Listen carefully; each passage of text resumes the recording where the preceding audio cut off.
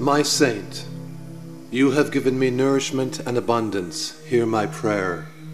For you alone are the patent holder. You alone are the licensor. You alone are the incarnate corporate entity. Hear our prayer. For you forever alter that which grows in his field, swims in his river, and flies in his sky, my saint, turning green pastures barren and babes stillborn.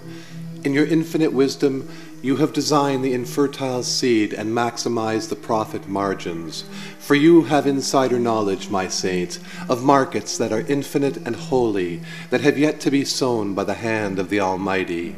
In your wisdom, my saint, you capped the horn of plenty, levied a surcharge on loaves and fishes, watered down the communal wine, adding fructose and aspartame, and blessing it in the name of Our Lady of the mysterious carcinogen. You are, always were, and always shall be government approved, my saint. Betty Crocker, I pray to thee. Aunt Jemima, I pray to thee. Uncle Ben, I pray to thee. In a world that hastens its end, perfect me in your name, Mon-santo.